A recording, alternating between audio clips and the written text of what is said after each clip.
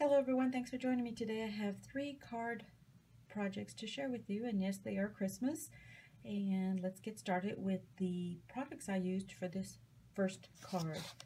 I used this die of a Christmas tree or a tree from Hobby Lobby. This die from Tuesday Morning. I used the Magnolia Doohickey Little House die. The Townscape by Tim Holtz. I used a stitched border die, and also the Lawn Fawn Stitched Mountains. Okay, first card. This is a dimensional card. I'm referring to it as a, what should I call it? A dimensional pop-up card. Okay, and this is what it looks like. I did use my Copics and colored the trees. I punched them out first of white cardstock and then colored those in with my Copics. And this opens up like this. It's so cute. The paper I used is a brand new paper pad. It's by Recollections. Is it? Let's see. Yes. And this is the paper pad that is in the stores now. So I did a lot of layering, and like I said, I'm going to attach a tutorial, a separate video, because this one's going to be kind of long because I have 3 cards to show you, on how to make the box, the box card, and also how to make the envelopes. As you'll see, all 3 cards are the same style, and some of them are a little bit more dimensional on the front, like this one. And I'll show you how to make the envelope to accommodate that. So as you can see on the back, I added the mountains, and I used gray cardstock and then capped it with the white cardstock.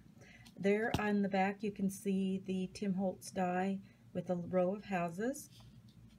I did back the little windows with some gold cardstock to make it look like they were glowing. And then I added 2 stitched hillsides in the back, as you can see. And then on the next layer, which is the centerpiece, I added a snow hill there as well, and that is attached in the back, back here.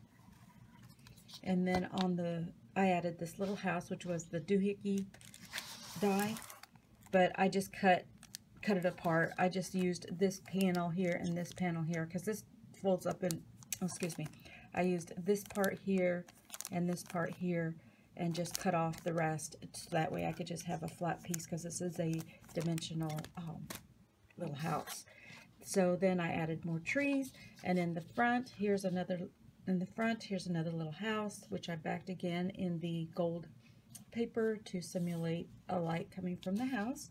And then the snowflake die, I just added it behind this panel here, and I'm going to show you the inside at this angle, and then again on this angle, so you can kind of see how things are glued into place. Now, I'm not going to do a process video, just the construction of the box itself.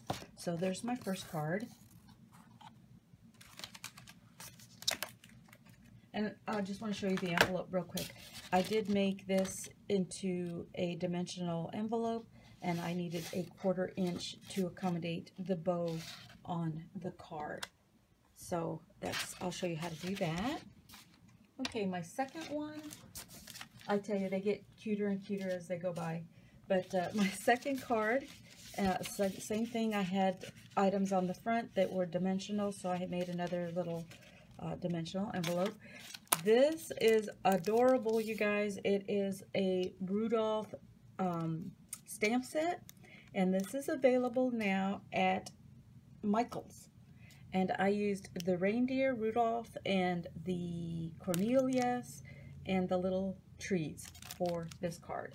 I also used some of the branches from this Sizzix Thinlits, and it is available at Hobby Lobby. And then I used my Spellbinder dies to cut the front shape of my card, or the openings. This one I used a, let's see, let me see, I have it right here. I used this set to cut the shape on the boxes. You can use any shape that you like on your cards. Whew. Okay, so the next one is so cute. I can't help myself. It's so stinking cute. So same process, just layer your items on each dimensional section, and you can come up with something spectacular. So I stamped the little trees with green Memento ink, and it leaves the little snow caps on the trees for you. I colored up Rudolph with my Copics. I added glossy accents to his eye, and then little Cornelius here, same thing, colored it up with my Copics. I used the sprigs or Christmas greens that I got at Hobby Lobby, and once again I used the mountain caps on the back. And you just be creative, and what I did was I kind of laid everything out, and then I took a picture, and that way I could remember how I positioned everything. So that's my second card.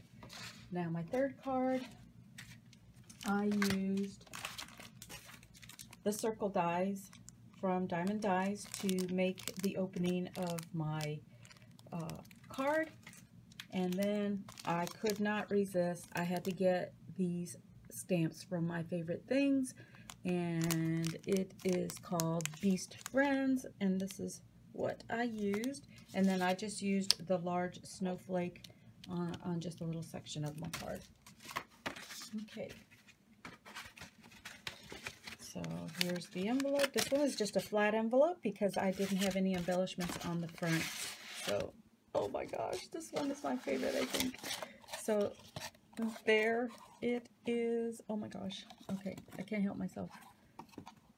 So the paper I used, the cardstock, I purchased at Joann's. They have the glittery cardstock. I just got the blue, and then when I colored him up, I made him like a frosty face, kind of in the blue tones, and colored all three of the Yetis. This Yeti here, when I attached him to, let me see, my camera's not focusing. Okay, I think it's because, okay, so this Yeti here, when I stamped him out and colored him, I went ahead and sliced his little arm. That way I could insert him in the round shape and make him look like he was peeking out. And then the trees, I colored those up with my Copics as well. I did use, let me bring this in closer. I did use, glossy accents on the light bulbs to make them look like they were really popping, and it gave them a little glass look. And yep, that's it. I stamped Are You Yeti for Christmas at the top. This is the snowflake I used and just cut in half and added to the back of this panel here. Okay guys, I hope you enjoyed this tutorial. I mean, not tutorial, but video. If you did, don't forget to give me a thumbs up. And like I said, I will do a separate video on how to construct the box for this project. And once again, don't forget to leave me comments. I love to read them, and to give me thumbs up if you are enjoying the card series that I am doing for Christmas.